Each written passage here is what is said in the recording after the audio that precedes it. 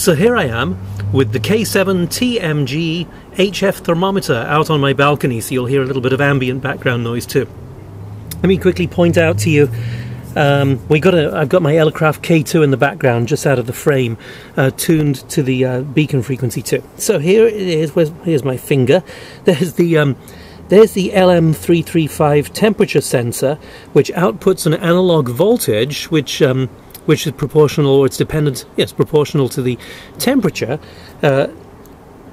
Sends it to one of the analog inputs of this ATtiny 85 microcontroller, which magically determines the temperature, converts it to Morse code, and over this, see that red wire here, it keys the positive supply line of this crystal oscillator. See the crystal? 23C.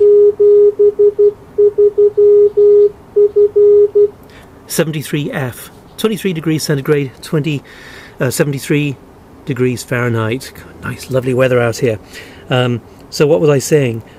I've forgotten what I was saying now. It keys this oscillator. There's the crystal, there's the trim cap. Behind the trim cap you can see the molded choke.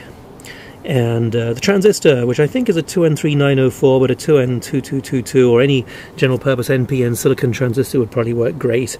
There's no antenna at all. And what I think is great about this circuit is it's just an oscillator being keyed directly, so there's no back wave at all. So if you're using it in close proximity to the receiver, you won't hear any back wave, which is great. And it's also fantastic for the current consumption, because the oscillator draws about 3 milliamps when keyed down, on key down.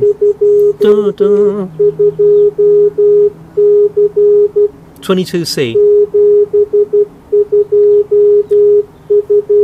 72 degrees Fahrenheit. I guess the temperature's changing just a little bit, or maybe the unit's settling down a little bit.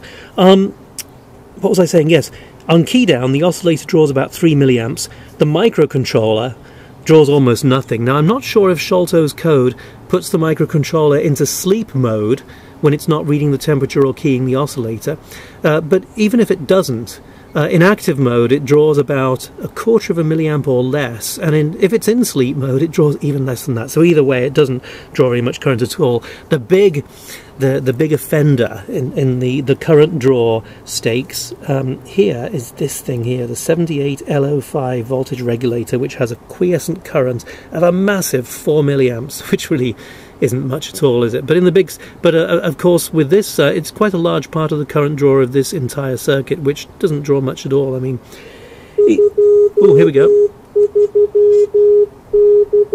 23C. And it's settled at 23C and 73 degrees Fahrenheit. Yes, in the big scheme of things, it's not very many milliamps anyway, is it? Because even with that voltage regulator and its quiescent current of 4 milliamps, the average current consumption of the whole thing is probably about 5 milliamps. So anyway, this has inspired me for my next project. I think what I might do, I like this little circuit, what I think I might do is create a HIFA beacon on the 13.5 megahertz band, and what I'm going to do is build the circuit again, but without this temperature sensor and associated components, and then I will program a microcontroller just to output an ID, a call sign or an ID, which will be sent constantly, repetitively, and then I'll build a little low-pass filter here to filter out the harmonics so it can feed an antenna, and I think it's going to be 22C. 72F. Can't quite make its mind up what the temperature is, but then I think it'll make a fantastic little beacon. It really will. And yes, so actually, if it were a beacon and not a temperature sensor, if I wanted to, I could get rid of the voltage regulator and power it from, say, a LiPoly battery, because at 3.7 to 4.2 volts the voltage would never go high enough to fry the microcontroller. But I've got a feeling I'll leave the voltage regulator in and then power it from a solar panel only. Anyway, that's another project. That's it. That's the K7TMG temperature sensor. I hope you like it. I think it's wonderful. Thank you very much, Sholto, for your wonderful code and beautifully simple circuit. And before we go, I've just noticed that my neighbour's cat, let me refocus the camera, my neighbour's cat Boris is in the window. Hi Boris. Hello Boris.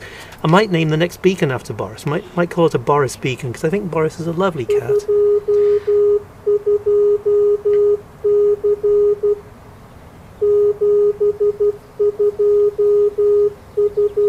(22°C and 72 Fahrenheit again, a lovely balmy afternoon here in Oakland, California. Hi Boris, with Boris the kitty. Thanks for watching.